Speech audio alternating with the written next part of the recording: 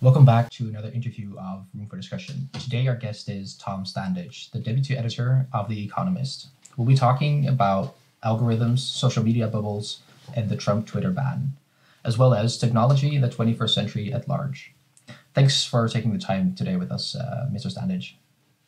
Hello, good to be here. Yeah, how are you? Good, thank you. Yeah? Good, thank you. Hello from London. Yeah. A lockdown London, yeah. Well, hello from a curfew-ridden riot infested Amsterdam. Yeah, so I hear. You've had riots, haven't you? Yeah, it's crazy. In the street, actually. Yeah, so, they were in the street as well. Yeah. Right. Okay, so first thing we're going to talk about is The Economist, naturally, and some of its different kind of products. You've talked before about how The Economist sells this feeling of being informed, like an antidote to information overload.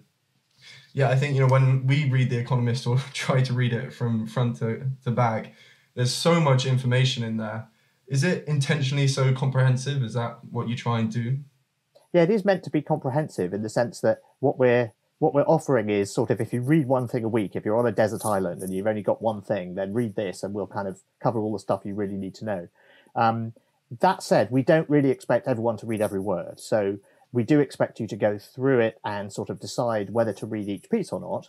And if you do that, and a lot of people have a ritual where they read for sort of 2 hours on a Saturday morning or something like that.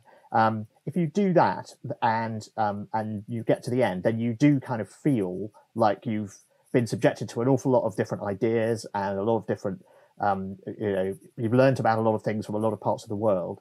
And it does give you a sense of sort of being on top of things. And ultimately, I think that's the feeling that we're selling, which is sort of, okay, I've caught up and now I've got permission to go and do something else. And that's a feeling you never get from the internet, or you never get from, say, the New York Times. I mean, I love the New York Times and I subscribe to the New York Times, or the Washington Post, say, but they're producing, 200 or 300 pieces a day, I think. There's no way any human can read them all. So you never get to the end and you never feel like you've got to the end. There's always another piece you could read.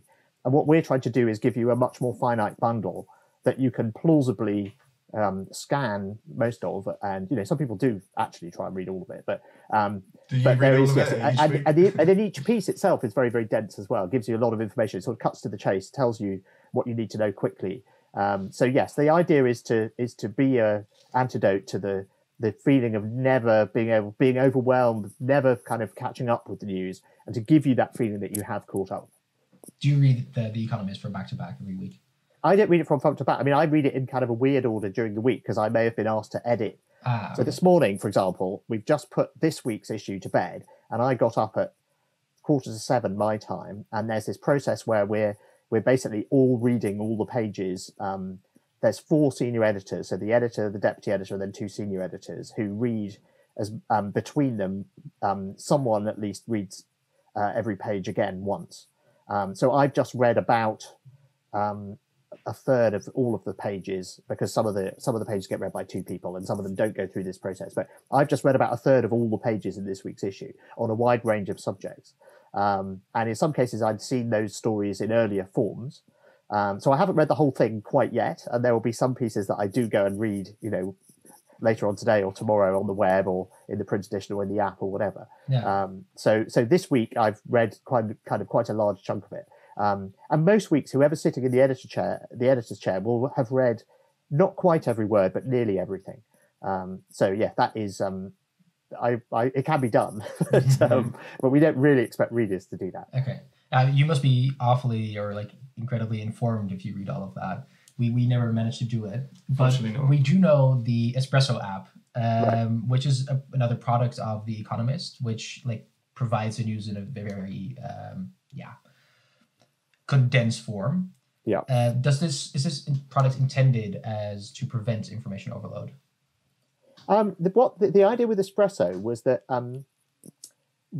we wanted to make a smartphone product, and we wanted something that was a daily product. And now there are lots of daily newsletters and so on, but this was just when the current newsletter boom was getting going, and we were worried that people would be reading other publications every day, and they would forget about The Economist arriving once a week. And we were publishing things on the web, but we didn't have a sort of weekly cadence, a daily cadence, a thing that came to you every day. So Espresso was started to be a dose of The Economist every day, and to try to do what the weekly does once a week once a day, which is to kind of make you feel like you've caught up and give you some interesting ideas and some hints, some clues about what might be coming later in the day. So Espresso gives you that. It gives you the roundup of kind of basically, here's the news that happened since yesterday. And it's in 750-word little gobbets. And then it has 5 pieces about, here's stuff that's on the agenda for the world today. And it's sort of trying to give you a sneak preview of and it's called Espresso because it's this very concentrated dose of information. Yeah. And the idea with the articles, which are no more than 150 words long, is that they should fit on the screen of a smartphone. So we wanted to make a product that was meant to be read on smartphones. And it launched around the same time as the New York Times Now app, which was the New York Times version of let's make a smartphone product. And what the New York Times did was they said, well, look, we publish 200 articles a day or whatever it is that are typically 1,000 words long. That's more than any human can read. So why don't we just put 30 of them into an app? Then we've got a smartphone product. But they were still 1,000 words long, these pieces. It's still more than most. I mean, that's getting on for half an edition of The Economist. And that product failed. And I think part of the reason why it failed was that it didn't recognize that, people do have different needs when they're reading on different platforms in different ways at different times of the day. And if you want to make a product that people will... Now, the New York Times has since discovered and produced an absolutely fantastic daily product in the form of its daily podcast. And its morning newsletter is very good too. And, that's much closer to the kind of territory that Espresso is in. But anyway, that was the main idea. It was if we were making this a smartphone native product, what would it look like? And that was kind of what I thought it should look like. And I prototyped it, in fact, when it was my idea, and I kind of mocked it up on a smartphone and took it to people and said, what about this? And they said, that's great, let's launch it. And I said, no, this is a totally fake product. This is just a prototype on a phone. It's not actually real. And then we had to build it. Okay. Because it seems like a complementary good, right? Instead of a supplementary good. Yeah, no, it is totally. And the idea is that it allows us to maintain our relationship with Economist subscribers during the week and sort of stay front of mind. And they've had an Economist experience every day, and then the weekly shows up. And then the other thing is our app now does a much better job, I think, of sort of spreading the enormous pile of stuff that arrives once a week, spreading it out through the week. So if you go to the app every day, there's a selection of stories that are sort of most relevant for that day or that we think are important that week and you should read. So, yeah, I mean, the main thing is that there's no correct way to read The Economist. And our approach has always been to try and meet people where they are and help them, allow them to consume the content in the form they most want to. So we have the audio edition as well, which is where newsreaders read out every story. And we've been doing that for 12 years, for 15 years now. And, it's a massive undertaking. They'll be recording it right now on Thursday morning because that has to be ready by Thursday evening. And we've only just closed all the pages. So we've got the audio edition, we've got podcasts, we've got the weekly, we've got the app, we've got newsletters, we've got Espresso. And, how you mix those and fit them into your diet and your media consumption is up to you. But we want to kind of give you all those options. Yeah, I think one thing The Economist does, which is pretty unique, I'd say, and pretty interesting, is not having links in your articles. And so this definitely leaves the reader feeling more satisfied, right? They don't get into that rabbit hole of link after link. And I've defended that position for quite a while. And some people say, it shows that The Economist is sort of dinosaur-like and refuses to come into the age of the web. But I personally hate it when an article is full of links. Because again, you get that feeling that, I need to have clicked on all the links and read everything to really understand the topic. And wouldn't it be great if you could pay someone to click on all the links, read everything, decide what was important and put it in an article with no links? Well, guess what? That's what The Economist does. I mean, you can pay us to go and read all of the stuff in all the links. Now it does make sense. If there's in a new paper released this week, the IMF has suddenly discovered, life on Mars or whatever, you might want to click on that and read it. So we do have footnotes and we do occasionally link to things just as a source. But certainly we don't pepper our articles with links to other pieces you might want to read, or there's annoying links between paragraphs that are about something totally different. And we want you to just focus on reading the piece. And we design every piece to be completely self-contained, as completely comprehensive, which is why we have weird quirks like saying Ford, a car maker. Because the idea is that if you're a Martian who speaks English and you've just arrived on Earth, which is slightly weird, I realise, but we don't presuppose that that Ford is a car maker. So you should be able to read that piece and understand everything, and we should give you all the information you need to understand the argument. But on the flip side, do you think there is a danger that if you present the article as everything you need to know, then people will kind of walk away from it. In a world where complexity and nuance is lost all the time, do you think that having this model, whilst there's a lot of value in it, also has its downsides? No, I think you're right. There is a risk there, and I think there's a good case for show you're working, and increasingly journalists are showing they're working. So I think having an appendix where you have sources, maybe that's a way of doing it. But I think putting it into the body of the article, I think that's something we'll continue to try and resist because I think it's irritating. So for maybe you do it with footnotes or you do it with some other way of doing it. So I totally take your point. I think we can get away with it because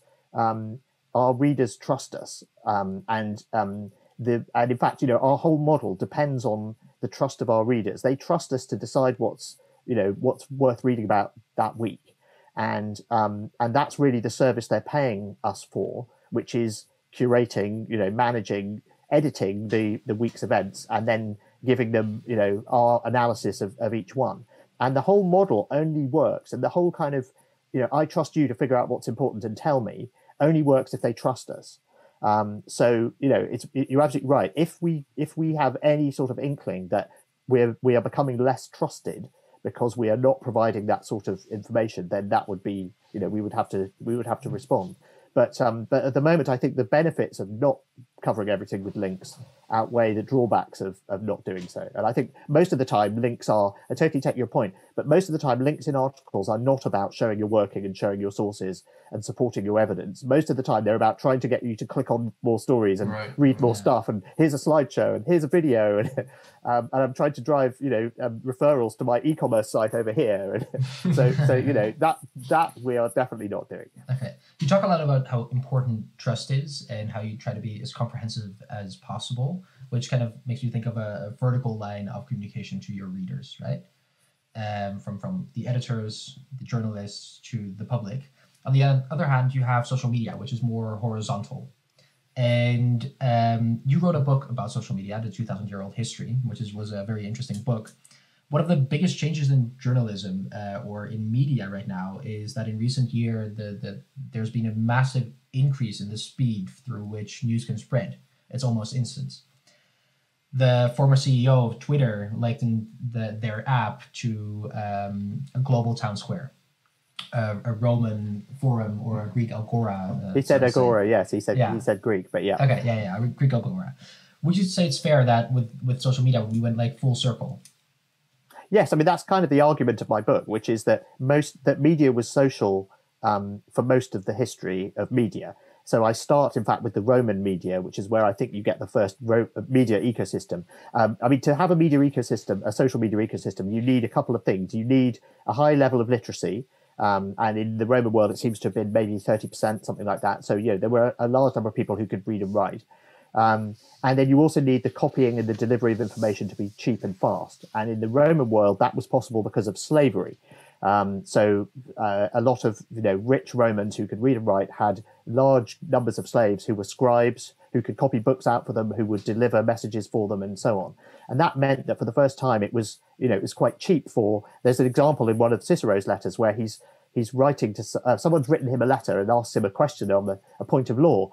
And he's writing a reply to them. In the middle of the reply, he says, hang on a minute, I'm just going to ask my friend so-and-so who lives on the other side of town. And he literally sends off a messenger with a wax tablet and a question on it and gets the answer back and then writes the answer into the letter. So that's kind of Roman text messaging. And that was possible because of, you had these very, very wealthy Roman men who owned slaves and could also read and write.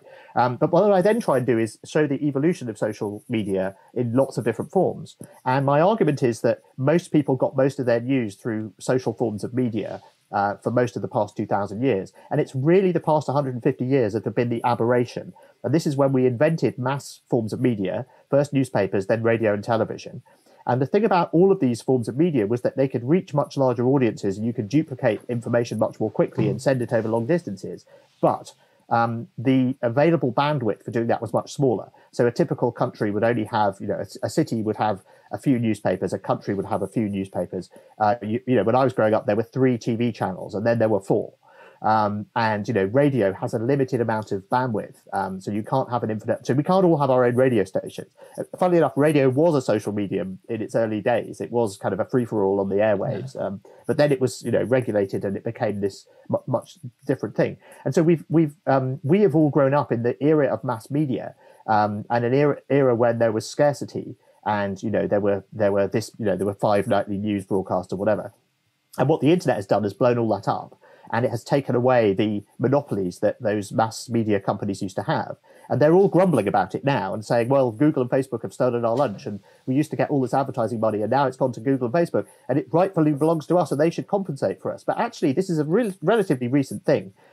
Newspapers relying on advertising only date back to the 1830s, when you really had the first advertising-funded model. And in fact, I've just written a piece about how the current boom in newsletters, so Substacks and things like that, this is actually a reboot of the original business model for journalism from the 1620s. And back in those days, they were called letters of news rather than newsletters. But basically, if you were, a rich nobleman in the country in England, you might pay me, a poor scribe in London, to go and collect some gossip and then send it to you as a letter. And then I might do this to you as a favor, but then you might say, well, a couple of my friends could do with a copy of your letter each week. Will you send them one as well? And I might charge them. And so this became a business. So my point is that we had this sort of weird period between about 1850 and about 2000, where we got used to the idea that media was something where you had a small number of big monopoly platforms. And the internet has blown all of that up, but it's also really taken us back to something that's much more like the world before mass media. And so that's why I think it's worth looking at the way that world worked and the way that people handled things like, freedom of speech and regulation of the press and so on, because it's a very, very similar situation to what we see today in a lot of ways. I think historical analogies are really useful here, especially just in trying to understand the impact of this return really to our society, on our politics. How do you go about, it's one of the biggest questions that people ask, and I'm sure you've been asked it many times before. But yeah, how do you understand this change, that we've seen over the past 4 or 5 years with Twitter? Well, I think so. I wrote my book. My book came out in 2013 on social media, and social media's moved on a bit since then. Now, most of the book, is actually about the history of social media. It's only the last chapter that looks at kind of the internet-based social media. And the rise of blogs and that sort of thing, and social media platforms like Facebook and Twitter. So I'm not sure that last chapter of the book has aged terribly well. I think I was probably a bit too optimistic about 2 things. One was that social media would be a sort of positive force for openness and transparency, which it has. And you look at stuff like what Bellingcat has done, that amazing video that Navalny published, about Putin's palace a couple of weeks ago, which is just extraordinary. And it's sort of open source intelligence and all sorts of. And you were writing in the time of the Arab Spring as well, which was very much exactly. a social media. The Arab Spring, I was writing 2 years after the Arab Spring had started, and it was clear that, it was a mixed bag at best, even then. But I think, clearly the main thing that's happened is the use by authoritarian figures like Trump of social media to spread total misinformation, total nonsense, QAnon conspiracies, that sort of stuff. And I suppose I had always assumed that the use of social media by individuals would be more agile and faster moving and more flexible than the use of social media by repressive governments, and that therefore that would give people the upper hand. And I'm not sure that's true. I think the Chinese have done a very good job of suppressing any form of dissent on social media. And also, if you've got an individual like Trump, who he's technically a government figure, but he's not, he wasn't really, he was basically at war with the institutions of the United States for most of his presidency. And so in that sense, he was exploiting the disruptive power of social media to create social instability in a way that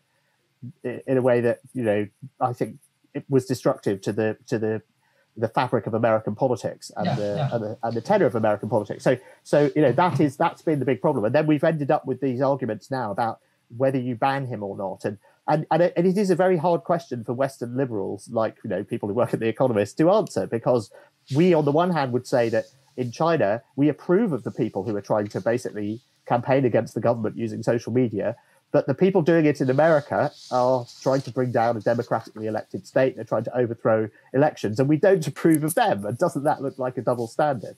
And we would say, well, the thing we actually approve of here is democracy and self-determination and the rule of law. And you don't have that in China, and you do have it, although maybe not to the extent that we'd like in America. And so therefore, that's how we draw that distinction. But it is, these are tricky times, and these are great times to be an authoritarian like Putin or Xi Jinping, because you can say, well, look, you've got censorship in the West as well. Look what's just happened to Donald Trump. And you've got all these Republicans now talking about the silencing. But the fact is that, Trump was trying to incite an insurrection using social media platforms. And, so you can see why the social platforms took the action they did. So you think they were right? You think that? No, well, we don't actually. The Economist, I don't think so personally. I think the Economist view is also that that they went too far, because they weren't consistent with their own policies in taking Trump down. They basically took him down, and then they tried to come up with a justification for it afterwards. And I think there is a case. I don't think you would want to keep up all hate speech, or there's a good case against not allowing hate speech, not allowing incitement, but there is also a case for saying that heads of state in particular have a right to be heard, and it's tricky. Now, that said, the First Amendment does not apply to Twitter and Facebook. They are private companies. The First Amendment says that the government shall not intervene with your right of free speech in America. It says nothing about whether private companies want to do it or not. So they're entirely within their rights to do so. But we think that they've set a rather dangerous precedent for themselves there, because their rules about this are extremely inconsistent, and they frankly keep changing them all the time. And it really does look like basically the CEO in each case has just said, okay, pull the plug. And if that's the way they're making the rules, then that's going to be a problem for them in the future. So They really do need to be a lot more consistent. So this arbitrary censorship, as it may, of social media, as well as like the legitimacy of that, isn't that is it a fundamental problem of public debate now taking form on private platforms? Yes, it is. And so one of the other things that I was too optimistic about in my book on social media was that I said keep an eye on these basically open social platforms. So if you look at email and the web, they are not controlled by a single company in the way that Facebook controls Facebook or Twitter controls Twitter. So you can, now in practice, a lot of us use, Gmail, and a lot of us use hosting with, say, Amazon. But in theory, you can set up a web server in your bedroom and plug it into the internet, and you can set up a mail server and plug it into the internet, and it will work. And you can send email, and you can publish your own blog on your own server, and all the rest of it. They're open standards, HTTP and SMTP and all the rest of it. Social media isn't like that at all. It's this world of private platforms run by companies that say, we control this platform, we sell advertising, we decide who's on, who's off, and so on. And that's a lot like the way the internet looked before the web went mainstream. So when I first got on the internet, actually I first used it at university, but the consumer internet began with these closed platforms like CompuServe and America Online. And you bought everything from them, and they gave you access, and they gave you their own content. And then eventually they became gateways to the web, and their own content empire shriveled up. And so one of the points I make in the book is with Facebook, and with Facebook in particular, it's kind of like a return to AOL and CompuServe. It's this weird information universe that's controlled by a private company. And my guess was that people wouldn't go on putting up with this, that sooner or later there would be some sort of privacy breach, that some sort of open social platform would emerge, and that people would flock to that. And that would be a much better state of affairs, because then you wouldn't have a single company or a single boss being able to call the shots, and it would also be more immune to government censorship. And there would be various advantages to that. Also, if you had a proliferation of open platforms, you'd get more competition between them. The problem is that none of these open social platforms have gone anywhere. So I don't know if you've tried any of them, but things like Mastodon is one of them. One of the others. I mean, there have been loads of them. Why haven't they gone anywhere? Sorry. Well, there's a few reasons. Tim Berners-Lee has tried to start this up again as well. The way these platforms are usually imagined is that, so Mastodon is a sort of open source clone of Twitter, but you have multiple, like with Discord, you have multiple servers. And I mean, Discord sort of works like this, because you can start your own Discord server. So maybe it's an example of that. But what the usual way people imagine it is that, and Tim Berners-Lee is trying to get this going as well. The creator of the web, his new project is trying to kind of open social media. The idea is that you have a sort of repository of your stuff, which is maybe your blog posts and your photos and the music you've recorded or whatever. And that lives in your server, which is either in your bedroom, and you could buy an appliance that did this, or more likely, you would buy storage space from your ISP or from a bank or from a company that you trusted. And it might even be Facebook or something like that. But basically, you would have your own pot of stuff. And then you would decide what the permissions were about which of those pieces of content were shared with other platforms and with other people. So you could say share a picture with a group of friends on a messaging platform, or you could share a series of blog posts with the public on a blog platform. But if at any point you wanted to withdraw that information from that platform, you could pull the plug. And it's all still sitting in your private little server, your repository of data. So this is the model that a lot of people have been talking about for kind of the nerdy people who invented the original blogging platforms and who invented the web and so on. They've all sort of said, well, isn't that the way that social media should work? Now, the problem with it, and we did have a version of open social media in the early days of the internet, so you'll be too young to remember any of this, but Usenet, the original kind of messaging system on the internet, was an open series of message boards. And the problem with it was that you would typically use it once a day. You'd post a message and it would take about a day for everything to ripple around the world into all the servers and all of the... and it turns out that the benefit of centralizing everything to a platform like Facebook or Twitter is that a single company can gather all of the posts and instantly give you the feed right up to date, everything. Here's a tweet from 5 seconds ago. You cannot do that with an open platform, or at least no one has figured out a way of solving it. It's a very hard computational, computer science problem. And so delivering timely, in order timelines of stuff is much easier if you're a centralized company. And of course, the business model makes more sense too, because then you can sell advertising against it. So I think this is why these platforms, they're just a less good experience and they've not gone anywhere. So I would like to see, and I hope that, the current moment where people are reevaluating which platforms they use, and some of them are going to messaging groups, and, there's suddenly a lot more interest in new platforms and new ideas. I would like to see more kind of open social experimentation coming out of this. But the sad fact is that, about 15 years of experimentation in this haven't really worked. The blogosphere kind of was like this too, but anyway, fingers crossed. The speed of which you transfer news and get it on your feed, that seems a pretty important thing. And open social media hasn't figured out that problem yet. But I think I'm really not good with technology. So making those decisions about what we would want to share with others and for what commissions will be very hard for me. Well, no, you make that decision already. When you post something on Facebook, right? You decide whether to post it or not, and you decide maybe you just put it in a WhatsApp group with 5 friends. And there are things that you would put in a WhatsApp group with 5 friends, or send to your mother, or send to your girlfriend, or whatever, that you wouldn't put on Facebook. And there's other things that so actually we make these decisions all the time. And on Facebook, you can restrict a post to just some people, or you can restrict an album to just some people. And so, basically the idea is that you would have those sorts of fine-grained decisions, and every time you had a piece of content, you could decide which platforms it went to and who saw it, and and most of the time, you'd probably just use 2 or 3 of these open platforms. But, the idea is that the master copy of the data would be something that you owned in your repository of stuff. And if you then decided that one of these platforms was, you didn't like it, the CEO did something you didn't like, or they did something that offended you, trying to take all your photos off Facebook is really hard. Trying to delete or close a Facebook account is really hard. They tell you they've closed it down and you disappear from your friends' list, but it's all still there. They've still got it all, and they've actually asked for lots of legal rights to it that you've probably granted them without realizing. So it's dealing with that kind of stuff as well. That having your own control over your own data. This is what people say would be much more elegant. But elegance and people actually wanting to use it in large numbers are not the same thing. Right, and it seems like.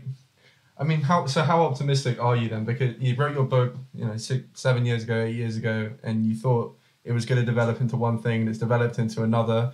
It seems like a lot of the monopolies of, the 150 mass media time span that you were talking about have just been replaced by big tech monopolies, and that's the big debate that happens.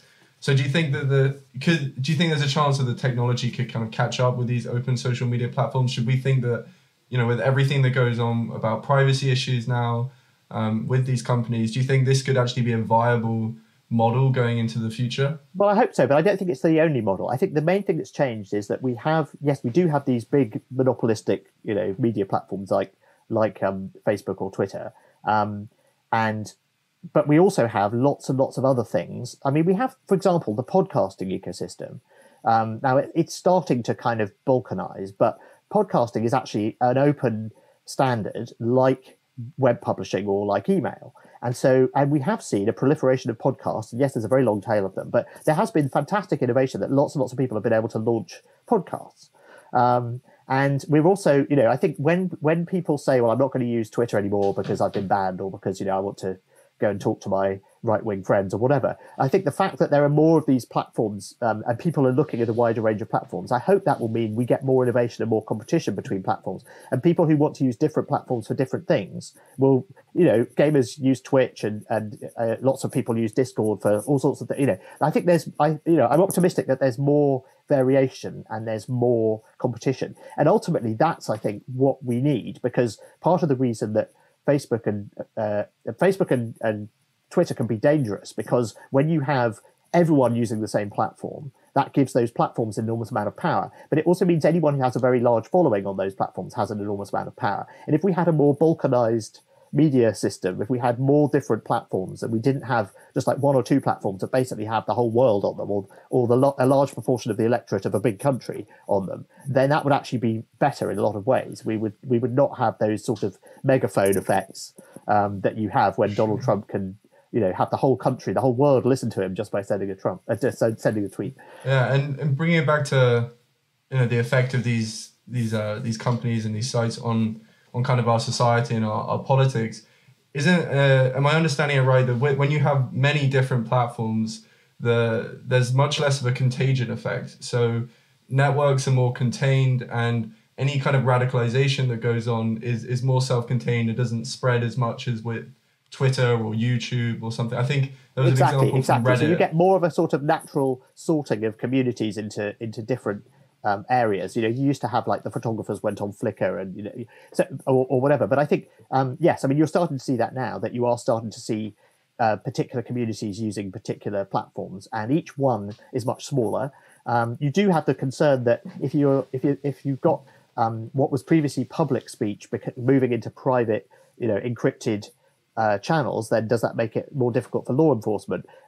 It does, but I don't think the answer is therefore we need backdoors in WhatsApp or in iMessage, because that causes more harm than good in other ways, because the backdoors always end up being used by the bad guys and the authoritarian governments as well. So instead, what we're seeing now, people are talking about this, is that if the white supremacists are moving off Twitter and onto other platforms and moving onto messaging apps like Telegram and Signal, the law enforcement agencies are now doing their best to infiltrate those messaging groups, and that's how you keep an eye on people. So yeah, ultimately, I think what I would like to see is more competition and more diversity in the kinds of platforms that are available. The latest one that people are talking about just in the last couple of weeks is Clubhouse, which has got a bit of a tech bro, Silicon Valley venture capitalist shooting the breeze reputation, which is totally true, and it is totally full of Silicon Valley entrepreneurs at the moment. But they are trying to broaden it out, and it's a really interesting model because it's kind of like listening to the radio. It's kind of like very smart talk radio with very, very precise channels, and so it's a bit like podcasting, but you don't have to choose what to listen to. You can just say, "Oh, these 5 things are on at the moment. That looks fun." And if you're going for a walk and you just want to listen to some people talking who are very smart and know about stuff, then it's great. So I think what I hope the outcome of this current argument about the right amount of power and regulation and structure for social media, I hope that it will lead to a larger number of smaller platforms, and I think that would be better for everybody. But if you have like more diffuse platforms, right? So there's several ones, then each one is like its own echo chamber, isn't it? Well, I don't know, because you get echo chambers within the big platforms anyway, depending on things like Facebook groups and who follows who, and so on. So I mean, it does. Yes, it's true. It would allow people to sort into groups of people who have the same views as them, but they do that on the big platforms anyway. So I don't think it necessarily addresses that. How does that work actually on Facebook, for example? Well, they go into groups. They go into Facebook groups. But isn't also the algorithm itself involved? Sort of. I mean, I think the algorithm recommends groups to you that you might be interested in based on your posts, and also the algorithm. Facebook had the algorithm push groups to people, because previously what was happening, it was having the algorithm push stuff that they would engage with, which tended to be fake news stories. So it was, news stories that were either made up or exaggerated, and they would get a lot of engagement because people would be angry with them, either because they believed the story and say, isn't it outrageous that, Hillary Clinton has, whatever she was supposed to have done, sold nuclear weapons to, I don't know what she was supposed to. There was all that kind of crap in 2016. And then the people who knew it was rubbish would say, why are you reading this rubbish? And so you get this, what looked to the algorithms like fantastic engagement and, oh, look at all these people having this wonderful discussion about things. Actually, they weren't. They were all just shouting at each other. And so Facebook decided to downgrade news articles, publications, publishers in the algorithm, and try and favor posts from members of your friends and family, because these were less likely to be inflammatory and they would get it in less trouble with regulators. And so they did this big push about, it was all about communities. And as part of that, they pushed groups. And one of the things that did was that you end up getting radicalization happening in groups, which are not public in Facebook. I mean, they're semi-public.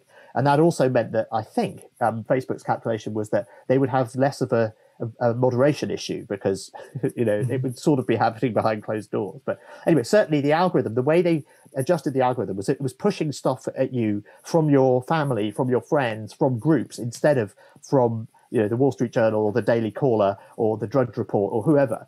And so that was an algorithmic effect to some extent. It does seem that the fundamental problem here, which probably speaks just to a lot of kind of the human inability to have a civil conversation, is that on the one hand, if you're exposed to all these different views, which I think you touched on when you're talking about why you're optimistic about social media, this kind of agile communication with anybody everywhere, and you'd think that exposure to diversity of ideas would be something very good for for democratic societies, but it hasn't done that at all. It's just led to chaos, really. So then the solution to that is to put everybody in same groups, and you get your echo chambers, but that doesn't work either. So what's the solution?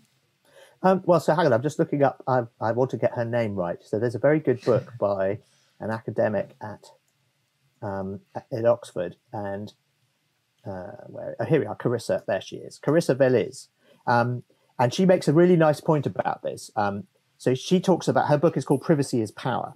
And I don't think The Economist would agree with all of it, but it's a really interesting set of arguments. Anyway, she makes a distinction between what she calls backstage and front stage arguments.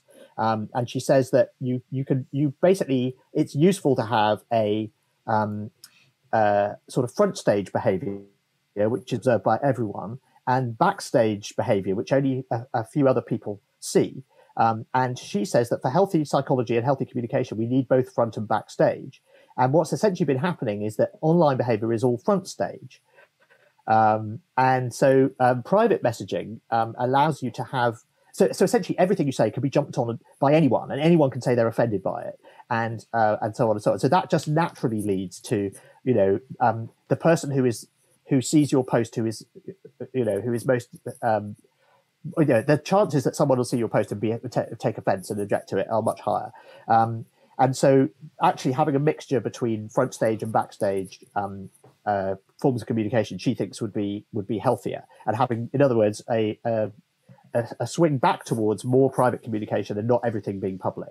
Because most people aren't used to living their lives in public. I mean, politicians are used to doing it, and people who engage with the media are used to the idea that they have to choose their words carefully because anything they say could be picked over, and and so on and so on. But now everyone is in that position, and you see this all the time. Someone who becomes famous for some reason, and someone will say, "Well, look, 7 years ago they said this horrible thing, or they did this terrible thing," and then they get into all sorts of trouble about it. Now, I'm not saying they should be allowed to say terrible things, but this is something that most people have not had to deal with, and the platforms have been set up as if we've all had the media training of a head of state, and in fact, we haven't. So another thing that makes the discussion so toxic is the fact that everything is public and permanent, and that's not necessarily a good thing. And so therefore, having more ephemeral media platforms and having more private media platforms is probably not bad for the the quality and the health of discourse in general.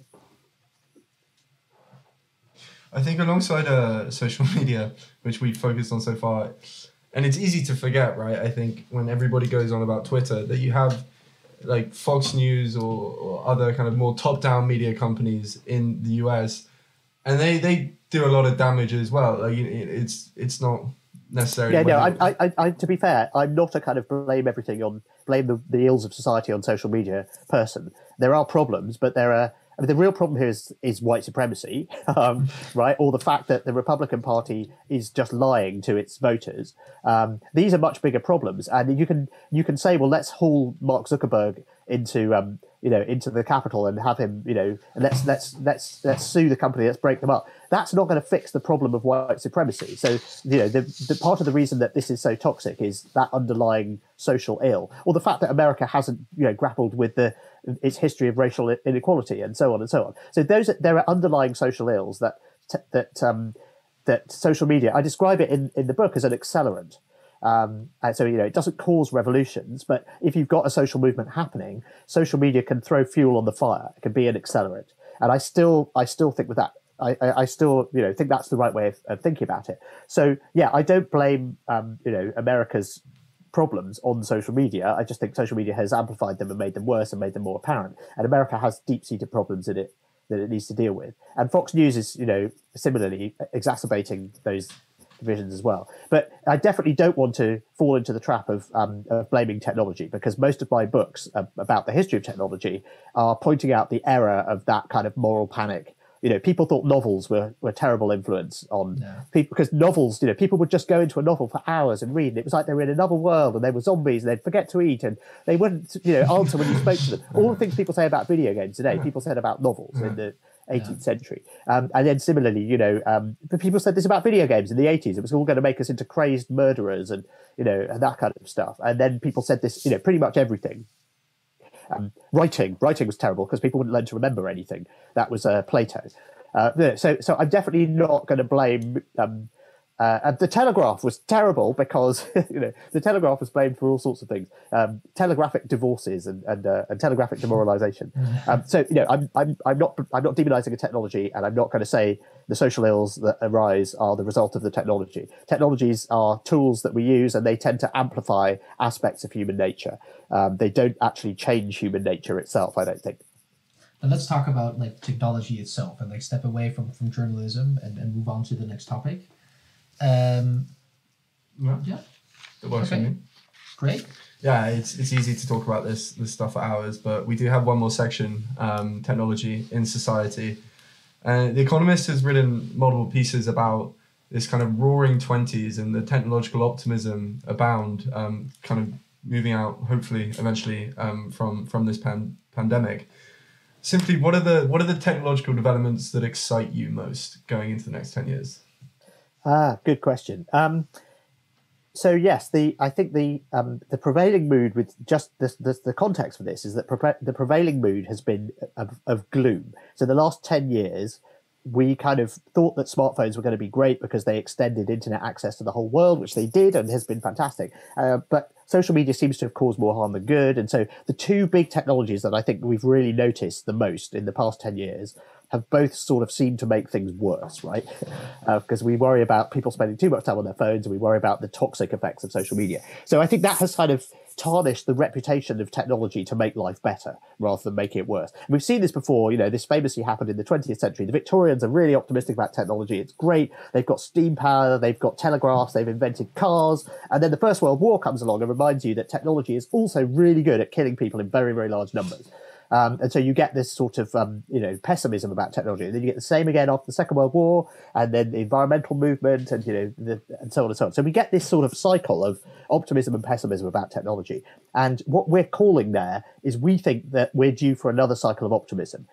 Partly it's due directly to things related to the pandemic. So the development of the vaccine in less than a year, these vaccines, there's many of them, but the two in particular, the Moderna and the Pfizer ones, the Pfizer-BioNTech ones, they use a new technology that has never been used in vaccine production before. It really is incredible. It's much more like software. And in fact, there's a brilliant blog post that explains basically the source code of the Pfizer vaccine. Essentially, it's the code from the virus itself that codes for the spike protein. And in order to get a piece of code to run, you kind of have to wrap it up on most systems. You have to wrap it up. You have to have a header, and you have to, it has to conform to certain things in order to be an executable binary. And it's the same with vaccines. And so they take a piece of the code from the virus, and they wrap it up. And they did this in a matter of days after having the source code, the DNA sequence of the virus last January. And then, of course, they had to actually test it. And so that's what took the time. But they were able to get this going very quickly.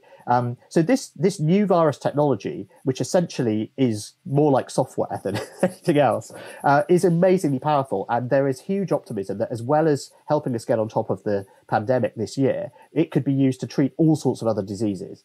And I think this is also the vaccine. There's the potential for the vaccine to remind people of the benefits of science, of international collaboration, of relying on things like facts and evidence and so on. Now, it could also go the other way. The virus rollout, the vaccine rollout could be a disaster. People could say that they don't trust the vaccine. People are saying this now. I think attitudes will change when, in order to go to a football game or go to a pub, you need to have been vaccinated. And when people can see that their friends have been vaccinated, well, when people can see their friends who have been vaccinated can go on holiday and go to a football game and go to the pub, and they're like, well, I don't trust it because Bill Gates is going to put 5G in my brain or whatever. I think that's going to change minds, and there is some evidence of that already. So I hope that this will be a triumph there. But just generally, there are other technologies floating around that I'm optimistic about. AI is another one. Now, again, we tend to focus on the negative sides of AI for the last 10 years. We've worried about its use in algorithms. AI is itself a terribly unhelpful term. It refers to a kind of very large number of technologies. We should really be calling it machine learning or deep learning. But there have been some very, very, and obviously there are problems with it, like, racial discrimination in facial recognition systems, algorithmic bias, and so on. Again, those are reflections of the data that the system is trained on, and they are an example of technology amplifying an existing societal problem. And obviously that has to be tackled, but the great promise that these new technologies that machine learning brings, and this is what Demis Hassabis is working on at DeepMind, is essentially using AI, deep learning in particular, as a supercharged kind of research assistant for scientists. So there have been some very interesting papers where, well, his company has done this amazing thing called AlphaFold. So they're most famous for writing, building AI systems that play games very well. But they've built this system that can predict the shape of a protein from its amino acid sequence, and that's an amazingly big deal. You could use that in drug discovery. People have been trying to solve that problem for decades. Is that's separate from the medical innovation with the virus? That's separate. Yeah, so this is that if I give you the sequence of so a protein shape determines its function and what it does, and a protein is uniquely determined by the amino acid sequence. So again, it's like software. If I give you the amino acid sequence, you put that into a bioprinter, it'll print out that sequence, and then the protein will fold itself into a particular shape.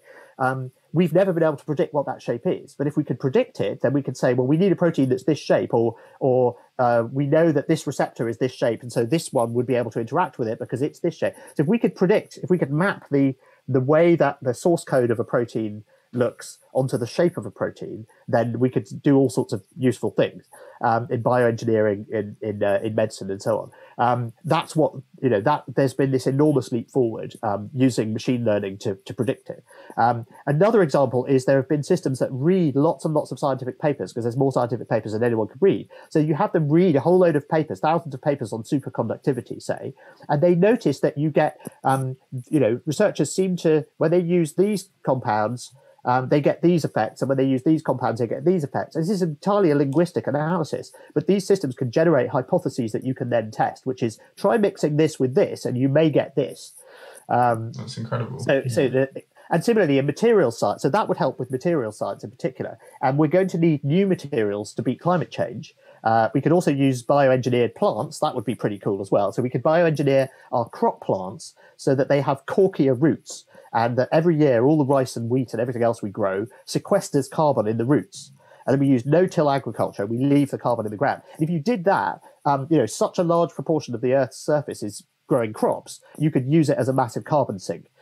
Similarly, we probably need to build machines that suck carbon dioxide out of the air directly. We're going to need new materials that are better sponges for carbon dioxide than we have now. But if you've got AIs that can predict things you might want to try and help you develop them, then that could accelerate the progress in that field. So I think machine learning is very, very promising as a way of just accelerating science generally and helping us solve these big, difficult problems that we have, whether it's fighting disease or or dealing with climate change. Yeah. So that's something I'm really optimistic about. And part of the reason is also that I went to university in the 80s to study AI, because that's what I wanted to do, and read loads of science fiction. And AI didn't work in the late 80s. So that turned out not to be a career that I could really pursue. So I went into journalism instead. Now they're coming together. Exactly. So it's for me, it's great. It's interesting to talk to people in that field and write about it and see how it's changed and how it's all moved on since I studied it. And then the other one I would highlight is I'm particularly into VR and AR at the moment. And VR seems to be having basically people may have discovered the killer app for VR, which is fitness. So if you're stuck indoors and you want to do some exercise and you love gaming like I do, then it's absolutely brilliant if you can turn playing a game for half an hour into a absolutely exhausting, sweaty workout, which you can.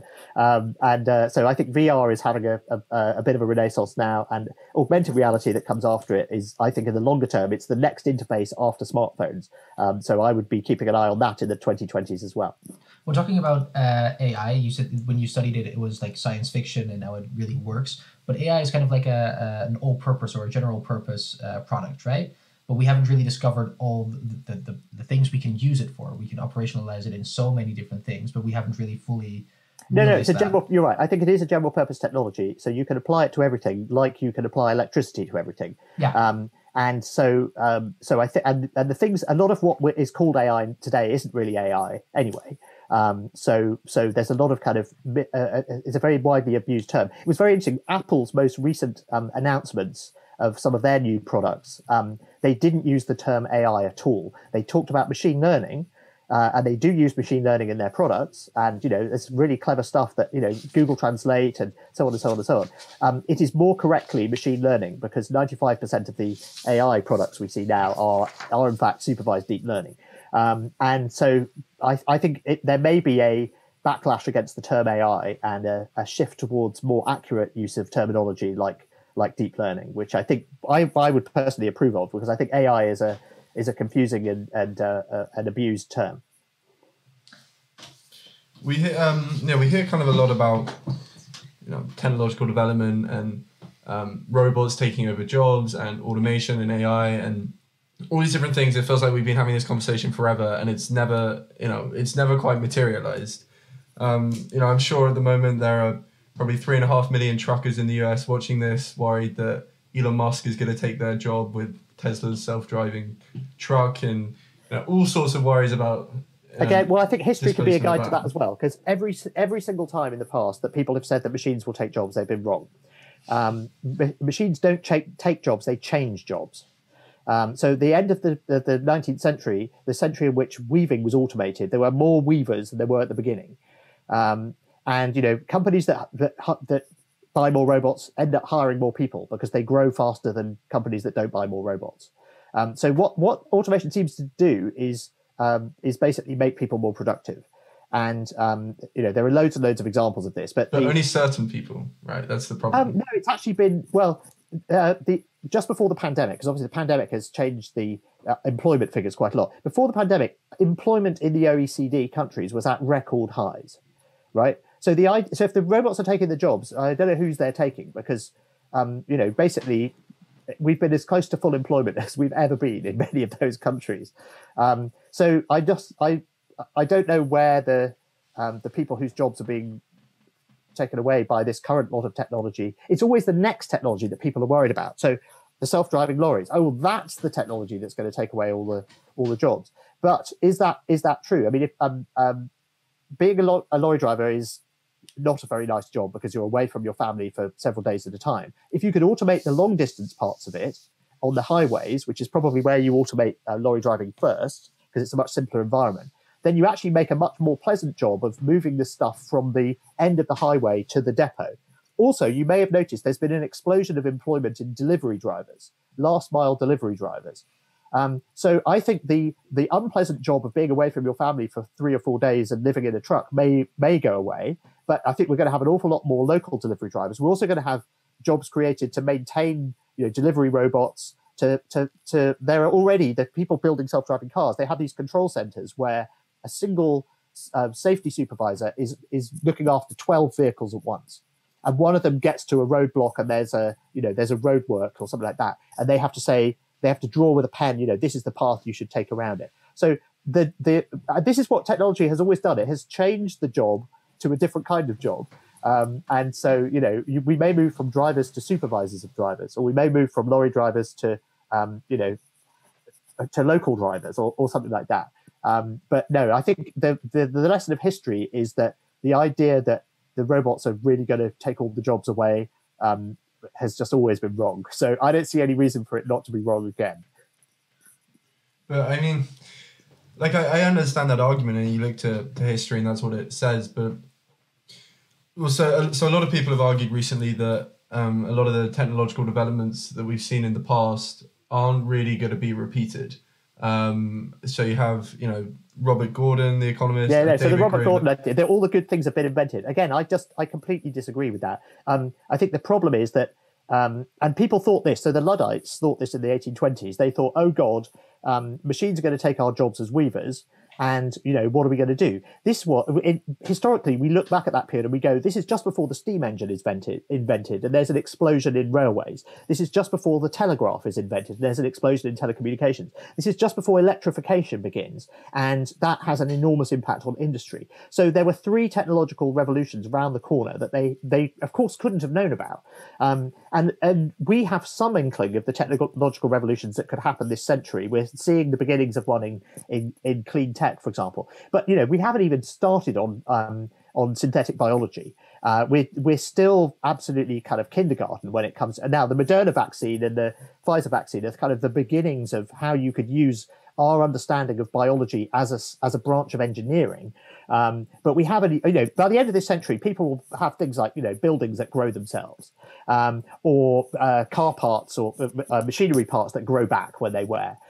This is stuff that's in science fiction, by the way, but it's entirely plausible by just extrapolating from existing synthetic biology. So, of course, we look back at all the things that have been invented and go, well, we can't think of anything that needs to be invented or can be invented. So we must be at the end of the history of technology. But I'm sure there's much more to come. Space, we're just getting going with space as well. We're right at the beginning of so many enormous changes. And this end of this century, we'll just look back and go, well, there you go, roaring 20s.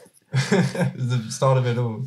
But I guess my point then, do you think that there is a link between the gravity of the technological innovation? Like, I think that, I agree that Robert Gordon is wrong, and that, okay, you could say for the past 10 years with social media or with phones, it's been a bit, it's been a bit of a whimper rather than a big shout. And they haven't really had the big effect that they were going to. They haven't had any impact on. I suppose the problem is that where economists like to look for the impact of technology is in productivity, and the technologies that we've been most excited by in the past 10 years, which have been smartphones and social media, have actually had a negative effect on productivity. If anything, they're very efficient ways to waste time. Which is great, and that's really, they're entertaining, and you can play a game while waiting for a bus for 2 minutes, which you couldn't do in the 1980s because playing a game meant plugging something into your TV and, sitting on the floor. But I mean, I'm not surprised that those technologies have not shown up in productivity figures, because I don't think they actually make much of an impact. But I think big industrial technologies like synthetic biology or space technologies, I think could really make a massive difference to economic productivity. So I don't think the game is over at all, and I'm really looking forward to seeing what happens in the next 50 years, which I intend to stick around for as much of as I possibly can. Thank you very much. Are there? Yeah, I think I have pretty much an information overload right now. I mean, it's nice to have such an optimistic interview, right? Yeah. It feels like, maybe some people think you're too optimistic about the power of technology and, be more concerned, but it's always nice to hear. But I think I like to think that mine is a pragmatic position, but it's also informed by history, which is we know that in the past people have been gloomy about technology. We also know in the past they've been too optimistic about technology. And I think if you have that kind of historical reference point, then you can sort of try and get yourself somewhere in the middle where you say it's probably not as bad as people say. But it's probably also, immortality, and we all upload ourselves into the, that's probably all nonsense as well. But somewhere in the middle, there is a sensible position to take. And the other thing is that, the fact is, for the past certainly 500 years, technology has made people's lives better. And I don't see any reason for that progress with a capital P not to continue. Thank you very much for your time today. I really Thank you. enjoyed it. I think James did too. Yeah, unfortunately, that's all we have time for. But Yeah. no, really enjoyed it. Nice to get a Great to talk to you. Thank you very forward-looking much. voice, but also backward-looking. It's a really nice mix. And thank you for it's such very smart insightful. questions as well, and a We do variety this. of subjects. Much appreciated. Thanks very much, Tom. Thank you. Thank you. Have a nice day. Bye-bye. Bye-bye. You too. Bye.